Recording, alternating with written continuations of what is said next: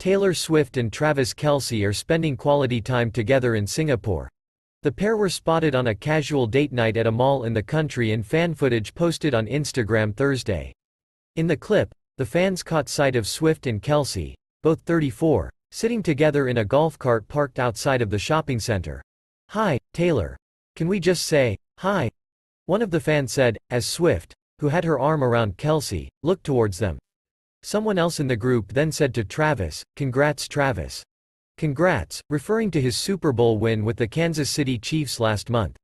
"Taylor, we love you," the first fan then shouted to Swift as the singer waved back.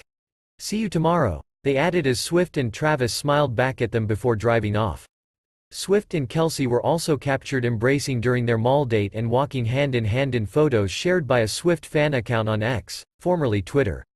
The pair's sighting at the mall in Singapore took place after Kelce jetted into the country earlier this week to catch Swift on the fifth night of her six-night residency in the country. During the show, Swift showed her appreciation for Kelce as she changed the lyrics of "Karma" to shout him out once again, singing on stage, per fan videos, "Karma is the guy on the Chiefs coming straight home to me."